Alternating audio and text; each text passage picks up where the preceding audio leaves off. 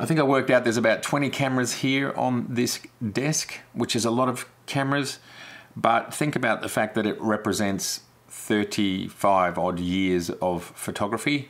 G'day everybody, how you going today? Today, I want to talk about my favorite camera ever.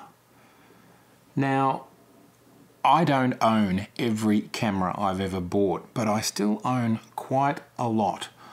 All the way from here, this Pentax, all the way through to the Z50, which we're shooting on right there as our B camera, and a lot of cameras in between. So what I'm going to do today is talk about briefly each one of these cameras and why I got it. And please keep in mind, this is a video about over 30 cameras, and even if we talk about each one for 1 minute, well, that's 30 minutes. But it's an exciting journey through lots of brands, lots of cameras, lots of formats. And check out the bonus material at the end. And I'm going to tell you my favorite ever. There might be more than one, but that's because all cameras are not made equal. And here we have a mixture of largely 35mm, mostly 35mm, and a couple of real medium formats. Shall we do this? Let's do it.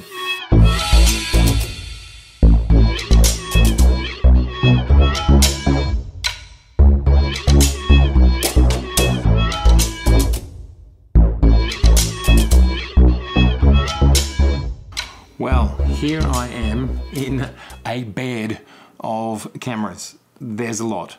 I would say probably close to 50% of the cameras I've ever had are on this table, and the rest I have sold as I've gone.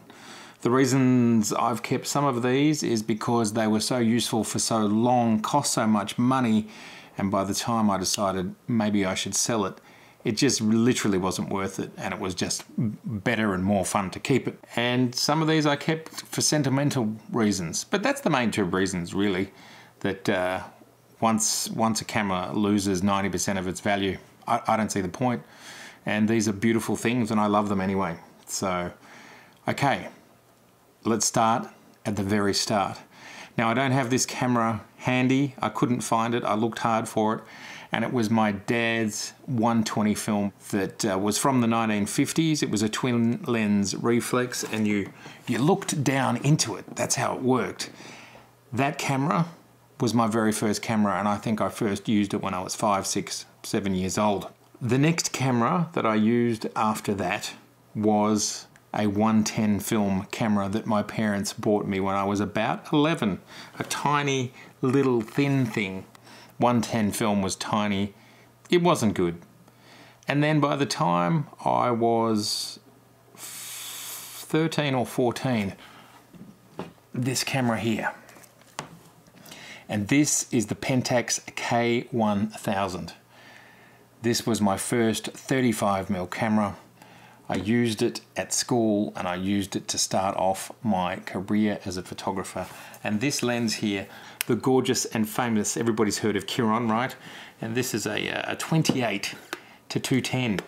28 to 210, what a weird focal range. Yes, it's a 3.8 to 5.6, 28 to 210 lens. Now, this was my main camera and my main lens for quite a long time until we got, so that was like 1984. Then in 1992, I purchased my first camera. This one was from my parents, which was the Pentax SFXN. I do still have that camera, but I actually think it's in the warehouse. I couldn't put my hands on it. I was in the Pentax mount. I had like 2 lenses, so I decided to stay in the Pentax mount. Now, that SFXN served me well from 1992 to 1997, when this beast here, is it this beast? No. Not a surprise. Let's make some space, shall we? Because you can't see me. We get the effect. There's lots of cameras here. Now I suspect I'm not going to be able to find any of those cameras now that I've moved them. In the mid-90s, I got this gorgeous device. Medium format, everybody raged about medium format. It's the only way, it's the best way. With its detachable backs. See here, we can, this is protects the film, which allows you to take the back off. This looks a little bit David Copperfield. Maybe Peter McKinnon could tell us something about this, being a magician and all. What an amazing camera this RB67 is. You used to shoot 126x7 film on this. I have 3 of these backs, which basically means you could change from black and white to colour at your will, and this is how we did it in the days of film. And in reality, this is not very long ago that we only had 1 card slot, and this is how we achieved variable ISO, all going from black and white to colour.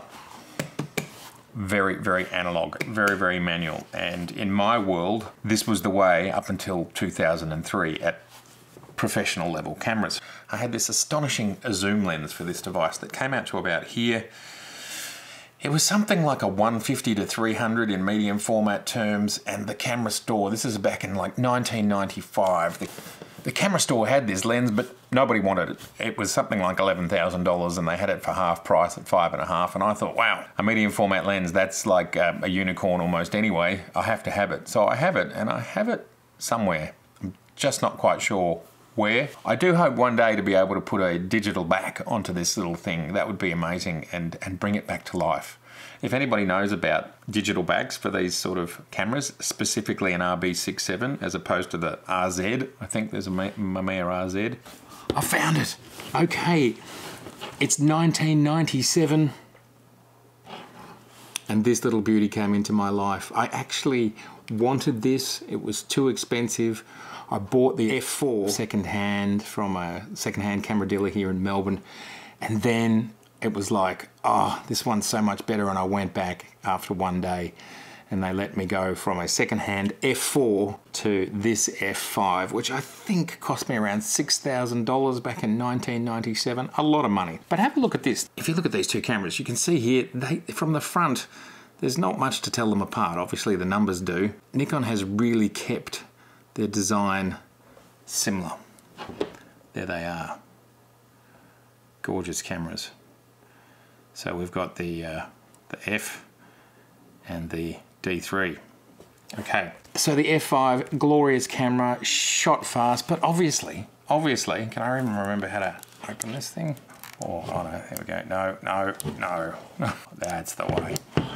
So this is how we open it. You lift this thing here and look at that. Glorious, glorious film.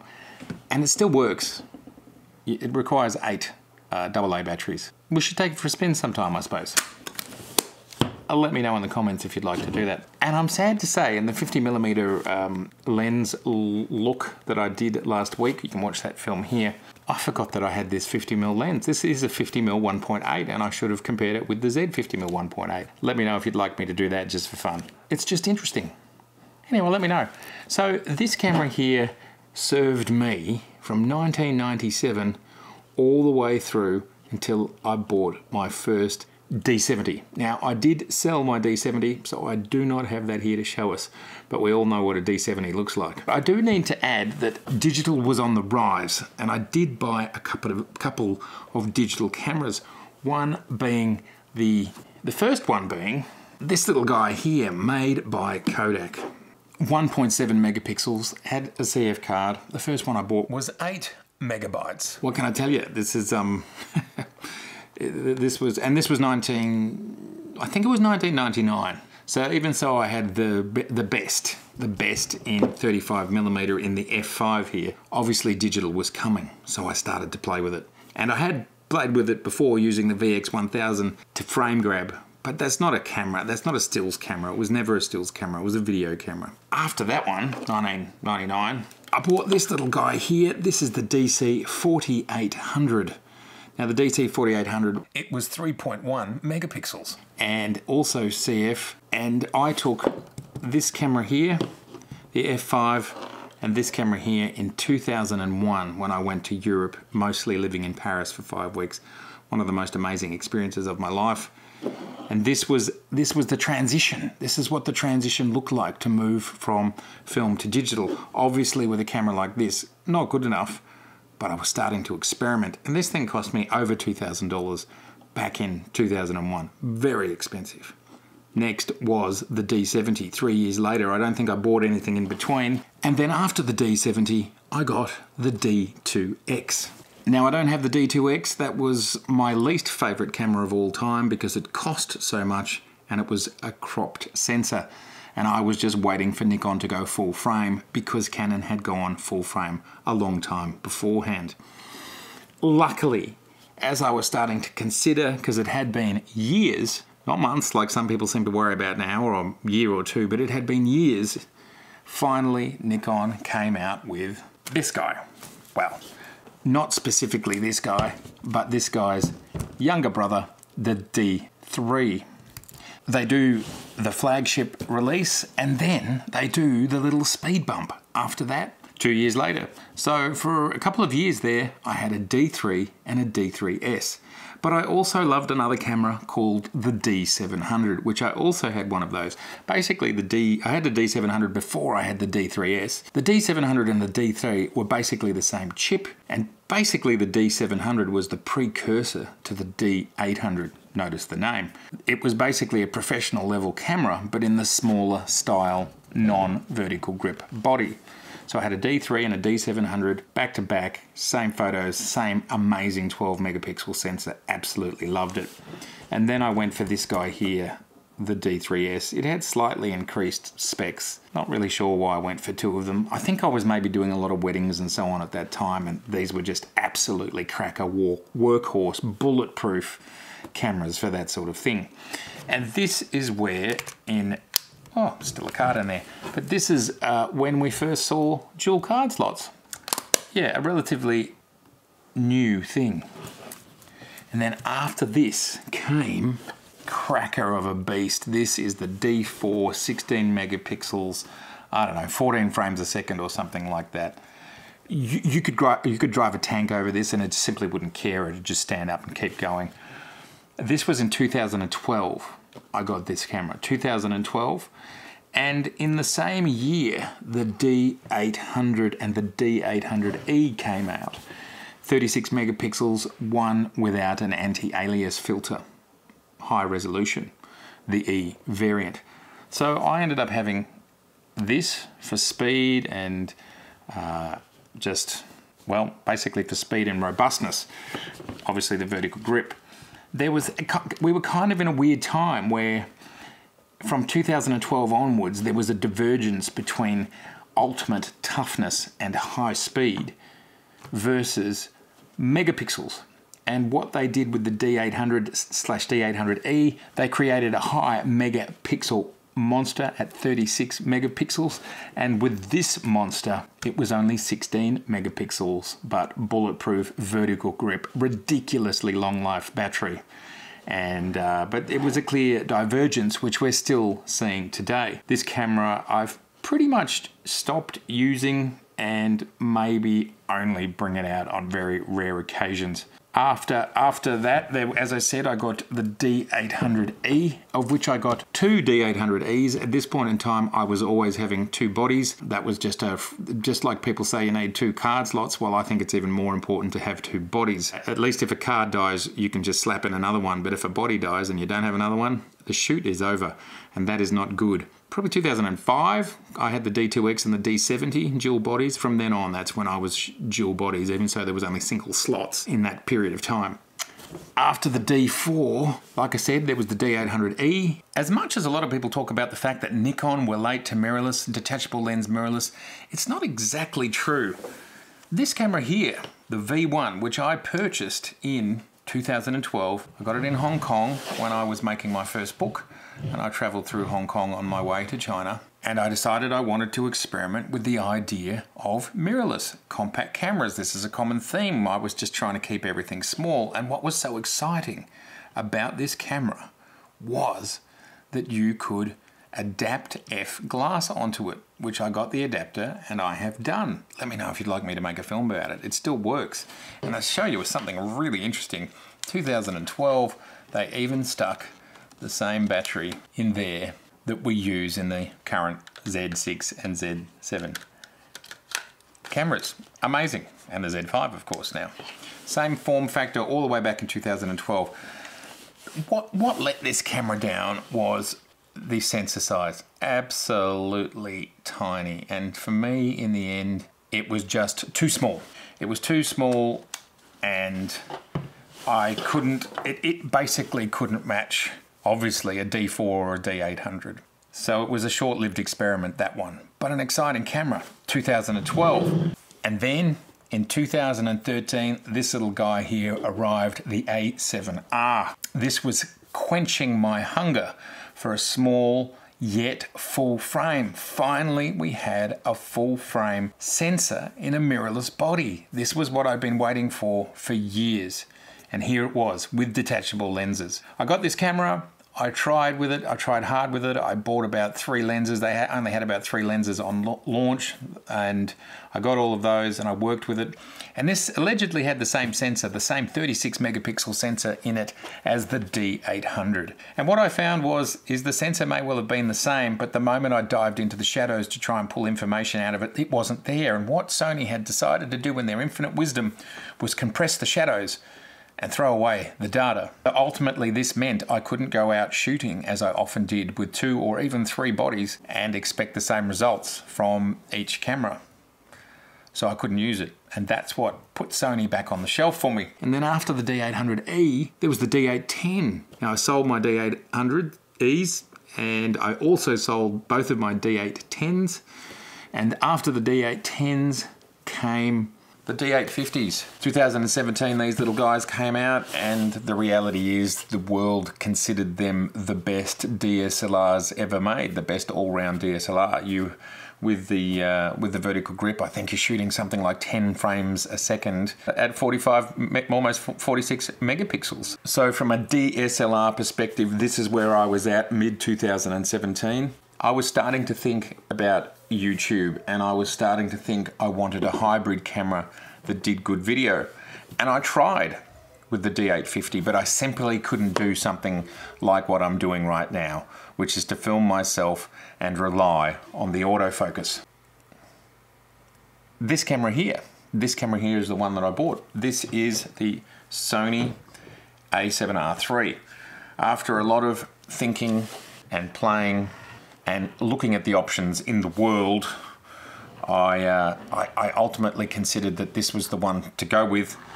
I looked at Canon, the Panasonic GH5, Fuji's. I basically looked at every possible option, and basically because this sensor size was a 42 megapixel sensor, very close to the D850s in the 45, I thought that would fit into my world really well. And at the time of buying this, the Nikon Z cameras were still rumored to be a year and a half away. So it was like, oh, I just can't wait that long. So I will get this specifically for YouTubing and having in my back pocket all the time. And look, it's a great camera, but it still had a lot of the issues that I had with the original A7R3, the A7R, which was things like ergonomics and button layout and stuff like that. It just wasn't as seamless and as easy to use. Anyway, this is not a anti-Sony video. This is just the reason why I made my next step, which was, lo and behold, Nikon did announce the Z cameras about 6 weeks after I bought the A7R III, which was pretty annoying. And that took us to this beauty here. And that is the Z7. What a great camera. Basically had the same sensor in it as the D850, which just makes it a seamless fit into my D850 world. And what Nikon did here is allowed users like me who were working very happily with their D850s, but wanted a better quality video camera, wanted the Nikon experience, didn't necessarily want to pay for a D5, D6 level price point for us to slide into the system and start experimenting. And this is what this is what happened. I bought this camera and I quickly learnt how much I loved it. I started to slowly invest in the lenses, the prime lenses, all kind of around either side of $1,000 Australian here. It meant that I could every 2 or 3 or 4 months buy another lens and just gently get to know what the system felt like. So that was the next camera after that. And then came the Z6, which we are shooting on right now. There it is right there. Basically looks identical, absolutely identical to this one right here. Just has a Z6 on the front instead of a Z7. And then the next was the Z50, which we're shooting on right there, which I basically, as I got to know the Z system and more dove into it, it just proved to be spectacular. The lens is spectacular and affordable. The Z6 I got as a dedicated, basically video camera doing what we're doing right now. It's been doing it for about a year for me. And then the Z50 I got as a B-roll camera to do exactly what it's doing right there. So it's all working exactly as planned, which is absolutely fabulous. And this is where we're up to. And the next question is going to be Z5 as a studio camera, a second studio full frame, because I do prefer the full frame, although the 4K is cropped on the Z5. So that kind of mitigates that for me. Or I just wait and see what's installed with the Z6S and the Z7S. Bit of a conundrum. Maybe I should have just gotten 2 Z6s. They have been and continue to be very, very much on sale. That may be the direction I go in, although the Z6S with potentially 60 frames per second 4K is going to be interesting. So that's what the future holds. I think I worked out there's about 20 cameras here on this desk, which is a lot of cameras, but think about the fact that it represents 35 odd years of photography. There's probably about 10 years of 10 cameras missing here because I've sold them. So it may well be 35 odd cameras for 35 years, which is a camera a year. And as a professional photographer, investing anywhere between $1,000 and $5,000 relative to annual income is a drop in the ocean. So it is normal for photographers to have, well, me anyway, to have this many cameras. It's like basically a carpenter or whatever. You've just simply got to have the best tools that get the job done most efficiently and work best for you in your use case. That's what it's all about. And some of these things are experiments, of course. I didn't talk about these 2 cameras yet, but these are GoPros. This is the GoPro 4. I even bought the original GoPro, which I don't really know where that is right now. And I got these as experiments, filmmaking experiments, because I've always been a filmmaker at the same time as being a photographer. I actually wanted to be a filmmaker. I went to media school. I got into photography school and general media, and I chose the general media. So filmmaking's always been on the side. It's always been there. That's why I have cameras like the VX1000 as well. And I've made TV ads, music videos, plenty of documentaries and training films over the last 30 years as a bit of a side job to my photography job. In the 90s, I was a camera operator using ARRI SR2 16mm film cameras. So I was a camera operator, camera assistant, and even a DOP on the odd occasion as well. And that was in the mid-90s. So yeah, this stuff is very much in my blood. Cameras, photography, moving pictures. I absolutely love it. So from all of this, I wanted to share with you my favorite camera from my collection of all time. Now this is pretty difficult, and it's not going to be one. It's going to be a couple.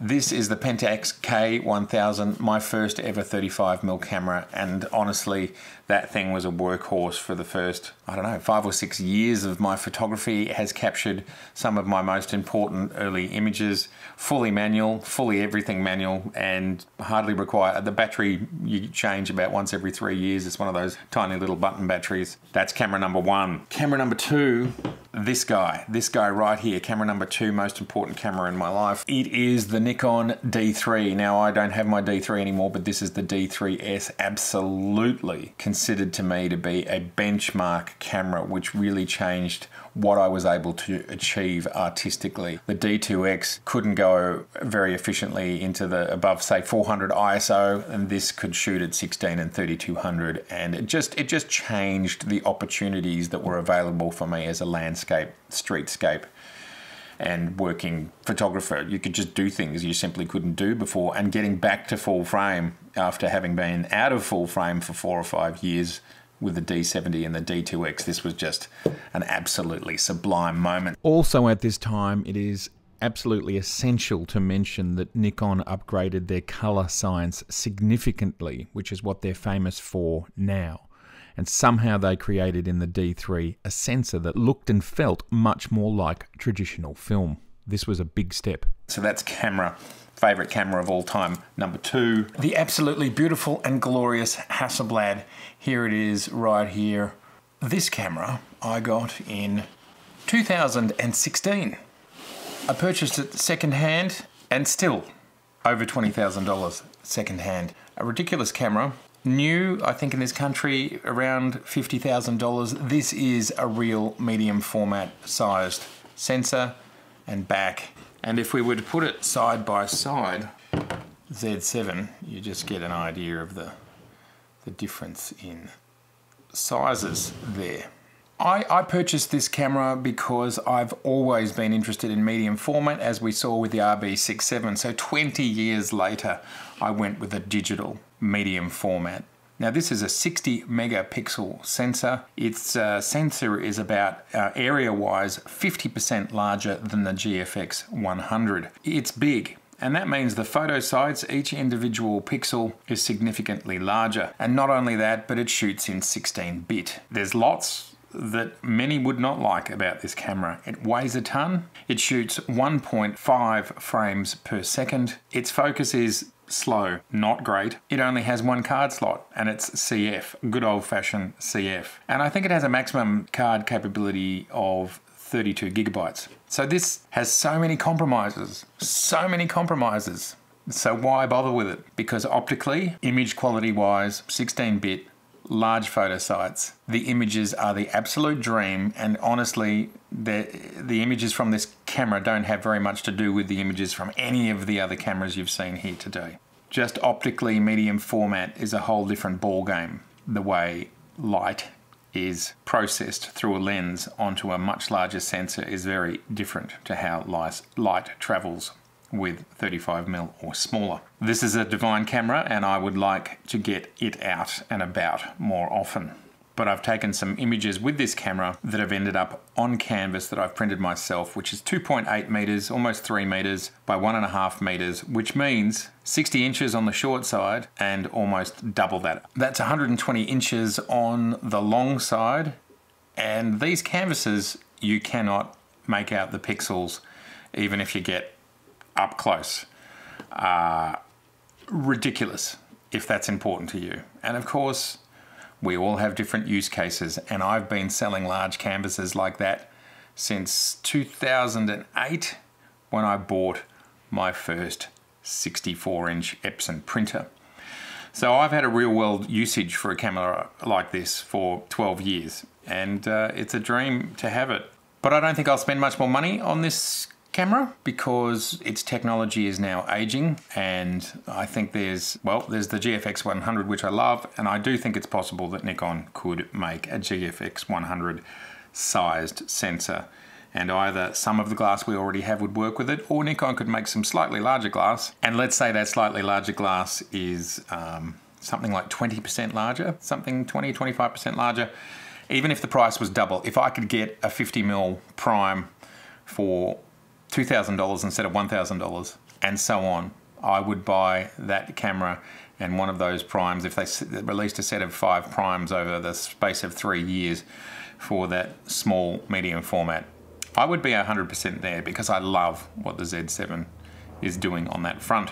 So this is one of my favorite cameras of all time, simply because from all this other equipment that's here, it is optically untouchable. Frame rates, heaps of other metrics it fails. But I'm a photographer who likes to make beautiful images that people put on their walls and keep for 10 years. Strangely, as a quick aside, I delivered a book locally to a house here just last week, and they had bought one of my images back in 2006, and I delivered it, the book, because it was local and I like to have a good excuse to get out of the house during lockdown. And they'd had that picture on that wall since 2006, so it had been there for 14 years.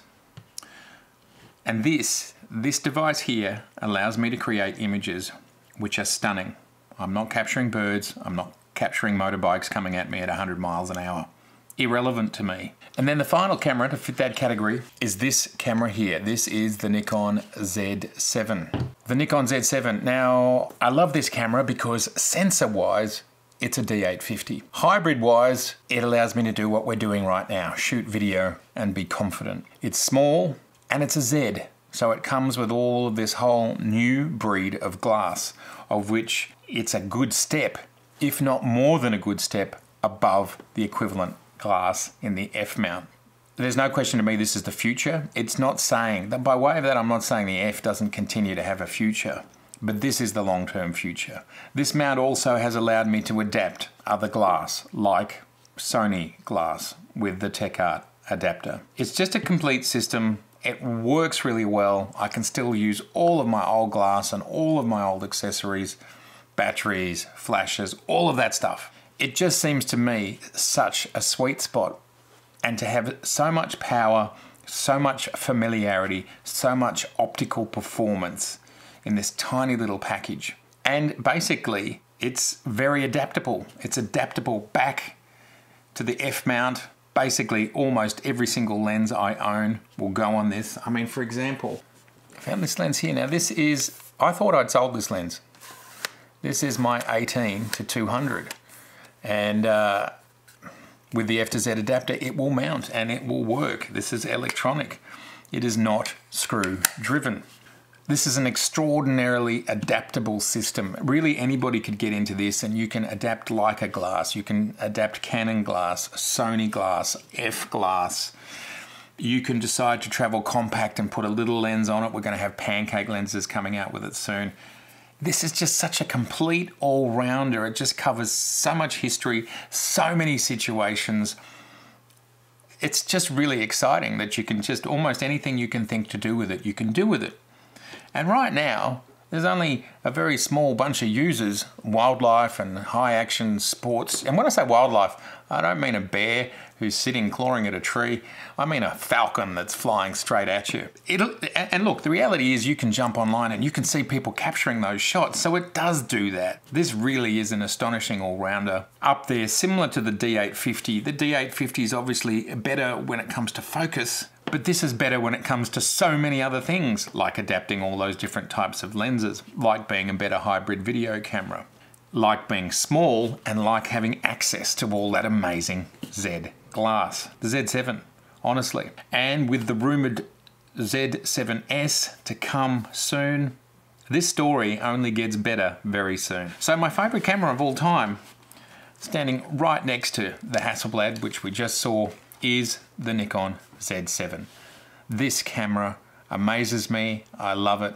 It does so many different things. Like it can do raw video. D850 can't do raw video. Amazing. Anyway, this has been a very long journey, and I've actually, whilst going through this journey, realised I've actually missed a couple of cameras because there has been so many. Like between my Pentax K1000 and my Pentax SFXN, there was a P30, a Pentax P30, that I think came into my life around at the time I turned 18. So many cameras that have informed my journey as an artist and as a professional, and I'm so happy with where it's led me. I would love to hear your journey. How many cameras do you think you've had your entire life? Some people out there that watch this channel have been doing this for 50 years. They might have had a couple, and some people I'm sure have only been doing it for 5. And it's okay if you've only had 1. That's fine too. Please share it with me. I'd love you to share it with me. As always, everybody, it has been so lovely to see you. If this is your first time here, welcome. I'd love to see you again. Please subscribe, please share, please like, and if you'd like to see over 200 episodes right now, you can just click on the Matto and Photography down there. But this here, this is it. This is my top 3 cameras from my collection of all time. The Z7, the Hasselblad H4D, and the Nikon D3. These are the cameras that really made a profound difference and were a step, a major step, not just an iterative one, a major step when I got hold of this camera gear. How exciting. Thank you, everybody. I'll see you soon. So the Mamiya, the RB, I had an even harder look for that zoom lens, still can't find it, but here's some of the other lenses that I had for it. That's one, and that's another. So I had 4 lenses in total for this beauty. And if anybody's got any ideas, if you know of anyone who makes a digital back for an RB67, I think they make them for the RZ, but I'm not sure about the RB67. I'd be really interested in it. Anyway, you're seeing 3 of the 4 lenses that I have. So what I was trying to do between 2007 and 2013 when I got the A7R was work with these compact cameras here. They had the ability to be completely manual, had reasonable sized sensors in them. I suppose the downside was the lenses were fixed, but they were small. You could fit them in a pocket, and I was trying to find a solution to not have to carry this sort of thing around with me all the time. And we have the S90 here, and then the camera I got after that. But this was the first one that I got. This was the S80 in 2006. I got this, and just as proof that the camera is not what makes the image. One of my most popular images of all time, this image right here, Pulp Fiction, was photographed on the Canon S80 8-megapixel pocket camera.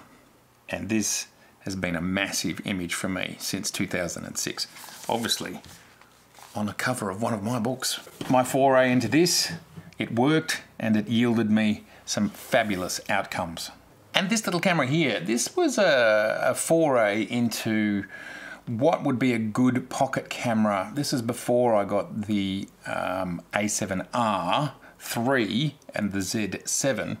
What could I use as a vlogging camera? And this camera is kind of Casey Neistat's fault.